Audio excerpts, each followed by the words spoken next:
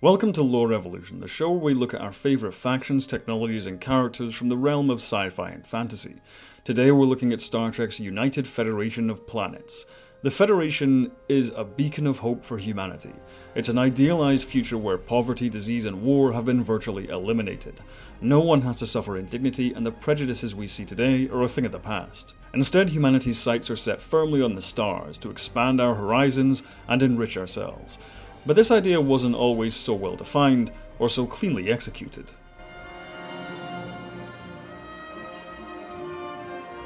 The United Federation of Planets, as depicted in the original series of Star Trek, is present in concept, but not much else. It's likely we were never meant to get a good grasp of the larger politics of the Star Trek universe at this point. The original series is the most episodic of the franchise, meant to be enjoyed as high-concept adventures of the week, a wagon train to the stars as the original pitch went.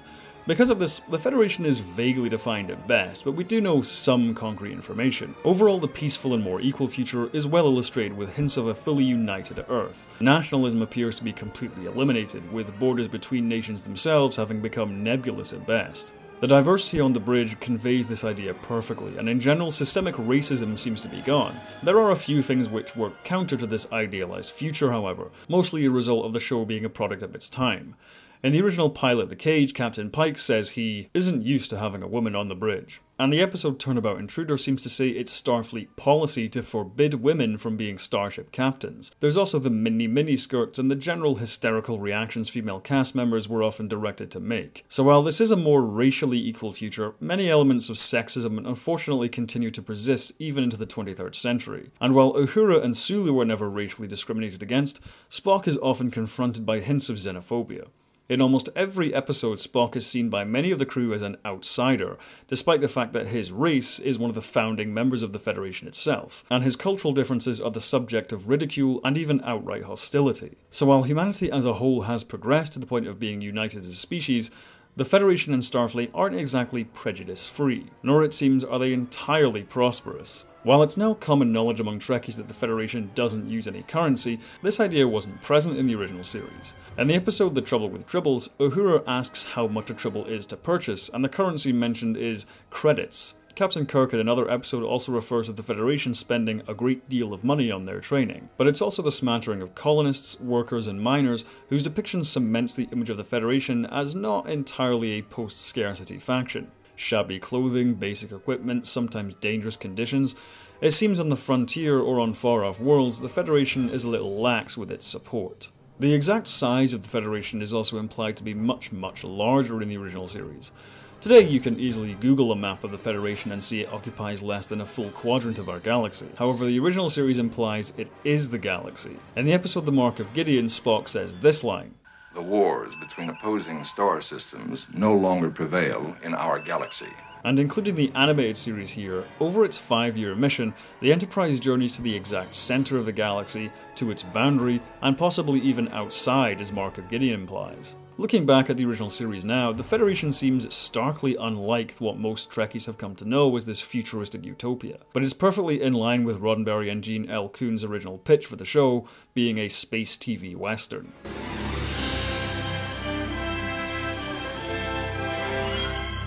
In the Harve Bennett-produced movies, the Federation remains mostly unchanged in its depiction.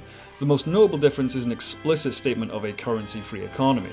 But for the most part, we simply see more of it thanks to the movies being set mostly within the Federation rather than deep space. However, it still maintains a gritty edge, with governmental organisations such as Starfleet clashing with civilian scientists, the general presentation of Starfleet being more militant, and criminal activity not being out of the ordinary. Overall, the Federation of the 23rd century, while advanced, is far from perfect, with internal political struggles and regions of harsh living. But in the next century, some improvements are made. The Next Generation brought back Gene Roddenberry as a full producer and writer to the franchise, which he hadn't been for about a decade at this point. And having become older and more red, Roddenberry's vision of the Federation became more bold, politically speaking. The Federation, as depicted in TNG, is the idealized utopia we've become familiar with. Society at large seems to be post-feminist, and the average crew member has become so used to aliens that not even a Klingon on the bridge raises an eyebrow for most people. One need only look at the TNG Honest trailer to see just how socially progressive people have become in the 24th century. Klingons appreciate strong women. We no longer enslave animals for food purposes. I have decided to allow my child to choose its own sex and appearance. I mean, if stuff like this was said now, do you know how many people would accuse the show of being, "Oh wait, yeah"? While on the subject of politics, to the annoyance of many in the comments section I'm sure, it seems in the interim of the original series in TNG, Gene Roddenberry got his hands on a certain manifesto.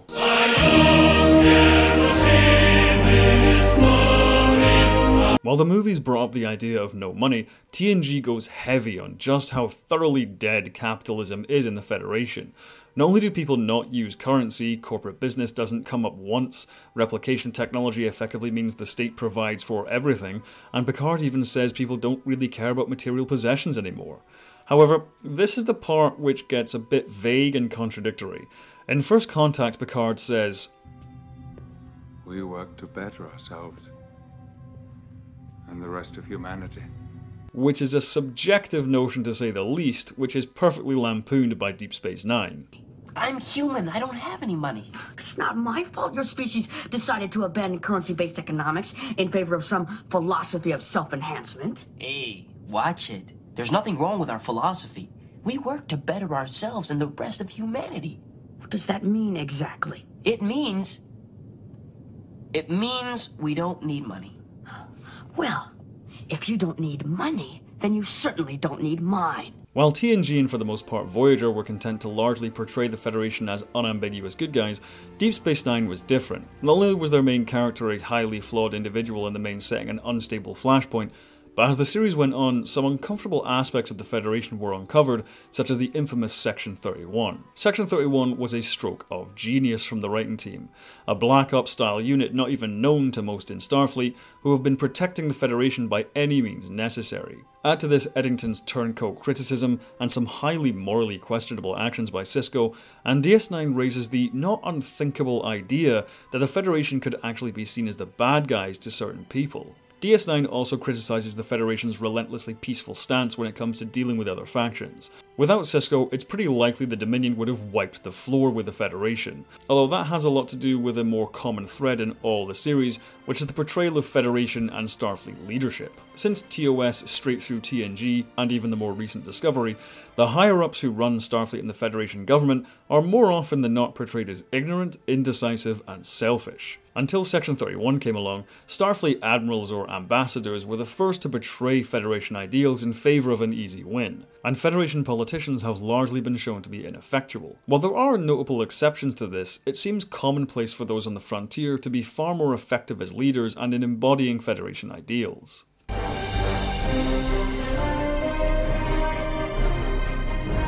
While many fans have objected to Discovery for destroying the vision of an optimistic future or making the show too dark, Discovery's portrayal of the Federation is perfectly in line with what we saw from the 23rd century stories, as are the Kelvin timeline movies. Personal conflicts arise between characters, hostility to the customs of other races, Starfleet leadership making morally questionable choices, nothing that the original series didn't do. The only difference is, while that behaviour was mostly depicted in episodic adventures before, Discovery is almost entirely serialized, and we get to see the ramifications of such actions in more detail.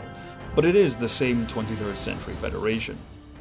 Despite being thought of as a utopia, the United Federation of Planets does still have some problems. Absolute prosperity is not universal across the entire Federation, and the vastness of the faction has made its leadership slow to take action in the past. However, its ideals and goals are absolutely still worth striving for, and the capacity for self-sacrifice and courage seen in our main characters is virtually unmatched. How the Federation will evolve in Picard, or if it still exists in Discovery's 31st century set third season, are burning questions I'm dying to see answered.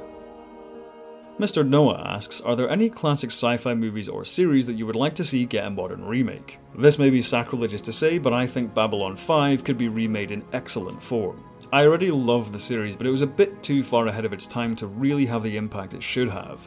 A reboot could shave off some of the more episodic stories and really dedicate itself to the main arcs, because audiences are used to that now. Also, with updated visual effects, production design and a larger budget, it could truly look stunning. I think it's an amazing universe and story, and a modern reboot on say a premium streaming service could really give it the following it deserves. Something Worth Watching channel asks, will you review lesser known sci-fi shows like Alien Nation, Earth Final Conflict, or Sequest? The short answer is, I don't know. The long answer is, whenever I get requests to review certain shows I haven't seen, I have to weigh up the time commitment to the reward. If I haven't seen it, it means I have to spend a lot of time watching, plus the time it already takes for me to do a video on top of that. And unfortunately, I do have to consider the views, as this channel is part of my income now. So if a video on an obscure show that not many people have heard of doesn't bring in a lot of views, it costs me a lot of time and also money. This is something which happened to my Dark Matter video, and it's why I won't do a video on season 2 or 3 of that show. If making videos was just a hobby, I may take the time, but I have to think about it as a business and consider the numbers. So for the shows you mentioned, I don't know, we'll see. If you like my videos, be sure to subscribe and hit the bell icon to stay up to date on all my new uploads. Over on my Patreon, you can see videos up to a week early. Special thanks to all my patrons now appearing on screen. Hope you enjoyed the video, and until next time, have a good one, and as always, live long and prosper.